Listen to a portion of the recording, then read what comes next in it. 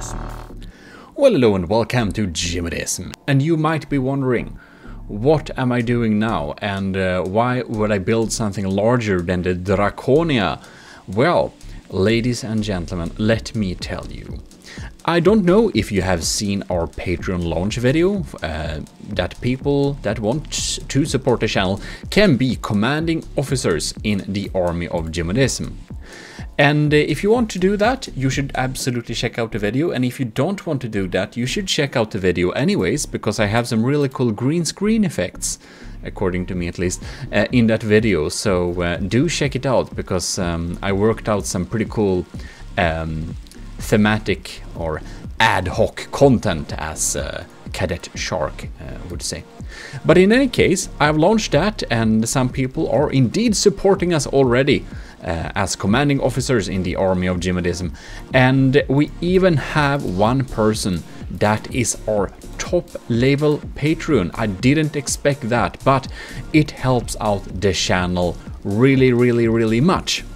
And that's a fantastic. So let me present to you Admiral LCG Canyon, also known as Wani Ryujin. And as an Admiral level supporter, I would normally build some kind of battle fleet, like several different ships that can fit together into like a battle fleet. But what LCG Canyon, what Admiral LCG Canyon would instead want is actually a really big ship, like beyond huge.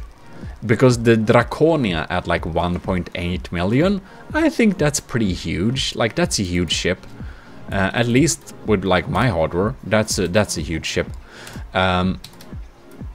But he wanted something that's like beyond huge.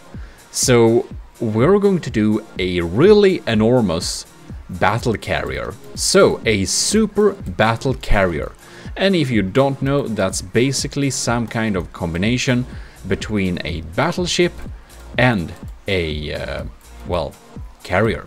So it will be a carrier that has big guns and some nice drones.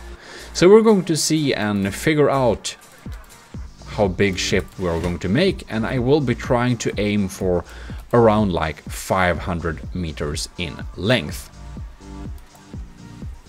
This is the enormous size of the main hull I've ended up with. You can see it's like a really big brick here. A really big flat surface. We have it in metal here and wood. So we have floaty compartments inside of here.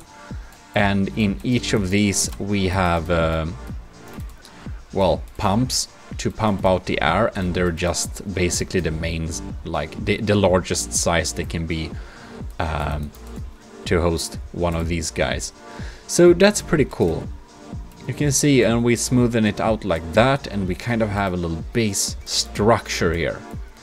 So I will build some more on this and come back, but this is the shape of the main hull, and then we of course will have like protruding flight decks on each side as well, so it will be much wider than this in actuality. Right, so we have made some beautiful sides to the ship here, just a little bit to get started. And I've replaced the metal at the bottom with alloy, just to make it a little bit extra floaty. So the deck below here, the alloy and the wood, that's basically a spacing compartment. Outside of this compartment, we'll of course have more internal armor and stuff like that, so we're not susceptible to torpedoes like that. But this could be seen as floating compartments combined with spaced armor, combined with some ammo storages spread out like this, so we have some base ammo capacity spread out that don't need to be protected too much. We also got some turning thrusters at the side here, and some pitch control, as well as, god, this thing is huge, as well as some 3 meters roll control there. Just some basic stability things. And I decided to go with alloy here just to make it a little bit more floaty by nature, and then we don't need to spend as much as having like a lot of wood, because I don't want this to be too much wood spamming, because we want to keep the block count a little bit lower and to keep it a little bit more dense than the Draconia. However, the main armor will of course be metal, because we want it to be some decent armor. And the outer hull of the armor is like basically one layer of metal backed by one layer of stone. And we have some integrated EMP surge protectors along the hull here, so that we can suck up some dangerous EMP stuff. Very nice. And here we will of course protect the main propellers here, like we did on the Draconia, and as well as Setup did for his battleship that faced the Draconia. So you probably did see that. In any case, let me build some more. Let me just tell you that this is the largest project I have ever done. This is a really huge build, so do understand this will be a serious, just as building a battleship was. And I will do it a little bit more efficiently and basically compact than the building a battleship, because I think that makes better content. Kind of changed my mind about that a little bit, so we'll try and make it a little bit more compact like that. That's the plan. But it will still be like a long series, because this will take a long time to build, because it's going to be the largest thing I ever made in From the Depth so far. So hopefully LCG Canyon will be happy, and we are of course in contact with him at the AoG officers board in the Discord and private chat if necessary. So what did I do now? Well, I decided to have one layer of internal wood like this, just to act as spall lining. So if you don't know what that is, if we shoot HESH shells or something like that, if we back up with some material that doesn't have so much AP value, then we get less dangerous fragments.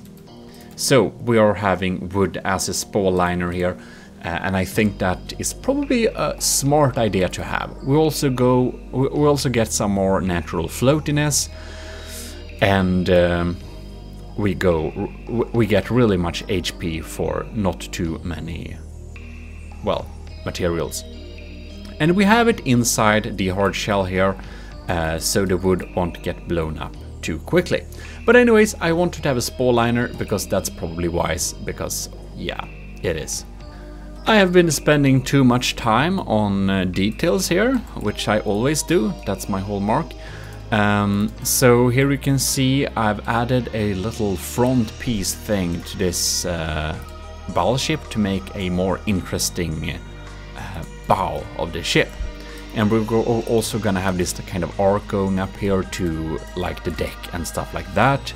So hopefully that will look pretty rad.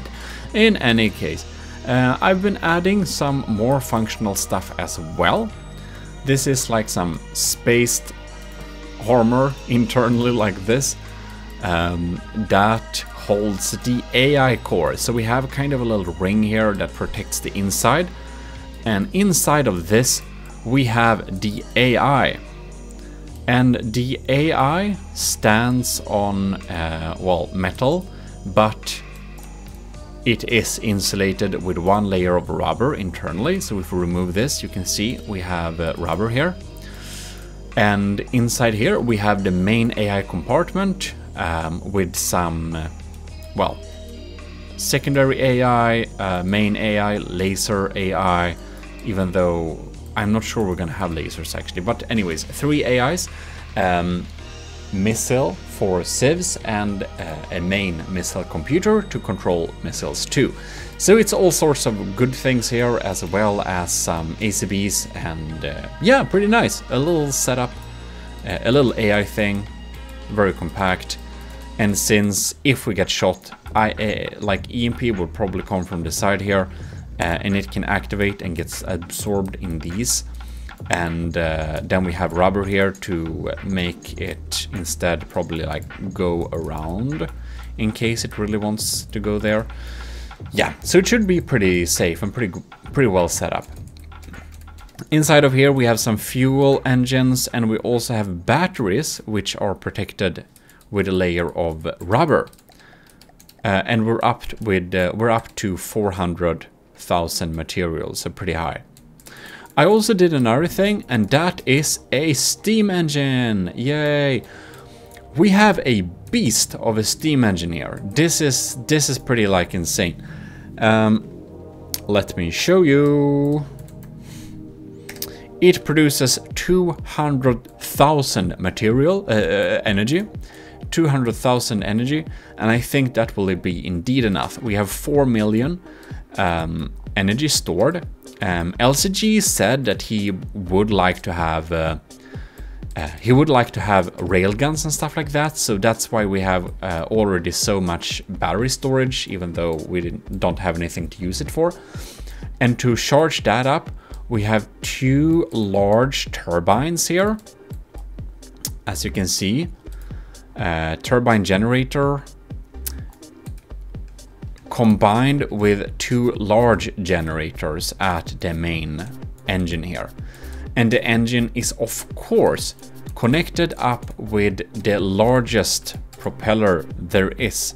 7-meter large propeller. It can produce us with almost 200,000 thrust if we want to. And we made a little insulated protected area here with wood, so again, spall-liner. We set that up on some heavy armor to make it not fall off too easily. And this little compartment, which we protect the engine in, is double spaced layer of metal and some spall lining inside of there. That is also supposed to kind of look cool, because I want it to be, I basically want this, I want us to be able to walk into this area. I want to make this ship a little bit walkable. So that's another goal. Not something LCG Canyon wanted, but something that, another thing I set up for me. And inside here we have batteries, insulated in rubber and stone. So some pretty good armoring setup there, I hope. Here I am on the ground. How strange is that? So, if we just a second. Here you can see this propeller is barely touching the water, but we're still moving with like 9 meters per second. So I intend to make this pretty quick if we can do so. We shall see, however. In any case, let us continue and build some more. All right, so I have begun working on a LAM system. Yeah, so here we have a LAM system, which is, it requires 25,000 power, so I think it's a pretty powerful LAM system. It uses mostly pumps, because pumps are the thing that produces, you know, strong LAMs, so it can be powerful all along. It has some heavy armor going on like there from the sides. It is of course encased in rubber to be EMP insulated, because that is quite important indeed. And yeah, basically like that. And here we can see the AI compartment I built before. I added some more batteries inside of here, so we're up to like 4 million batteries or 4 million power. I added era armor inside of this thing in case somebody shoots like armor piercing high explosive shell. It should be negated when we have it like this. And we added some extra era in front of the core here just in case, because I think the damaging shots will most usually come from this side. And then we really protected this compartment here. This compartment will probably be underwater when we have built a little bit more on the ship, but right now it's so light it doesn't sink down very much, because we haven't added like the wells with heavy armor for the turrets and stuff like that. But in any case, What I have done here is we have some what are these called? These are wedges. Yeah, we have wedges all around it, so that whatever APS shell comes in at an extreme angle. And of course it has to go through the outer protection layer. It's not very thick like that. Around this area, which is a little bit sensitive, I changed the stone with alloy just to get a little bit more armor class bonus. And when it goes through that, bonk, it gets to a plick, which might remove some, like, if we have a heat shell coming in here, they will spawn in this gap, and the heat shells most of them will get absorbed by this applic, and it might get through, and a relay shell will get through, and it doesn't matter too much, because then they will meet with these 4-meter wedges, and the damage will be so small in terms of armor piercing, and then they will just go into this like section here, and it should be really like the damage should really be like mitigated. That's the thought anyways. And that is kind of the AI core setup. And I think that perhaps we don't need to walk into the AI compartment, because that's so not cool, not funny. I do still want to make the engine compartment like walkable, but whatever. I did add some like what are these called even? Ducts. I added the 7-meter wood duct here, just because I wanted to, like, if a torpedo really comes in here and goes for the propeller, it will explode a little bit away from the propeller. It's not very likely, but it's very cheap, or not very cheap, but it's like, or it is very cheap to just have like one layer there. And I did set up this huge rudder here, which is quite protected, but provides us with some turning capabilities too. So that is what we have been doing so far. And as you might imagine, or as I already told you several times, this is a huge project. It will take a long time to finish this thing. And well, I basically been building for a day on this thing. So we will be continuing in the next episode at this super battle carrier. So, well, thanks a lot to Admiral LCG Canyon, because this build is for him. And I hope you will follow us for this little building series with a little bit more compact format of building a super battleship carrier. In any case, hope you enjoyed. This is Gmodism, we're signing out.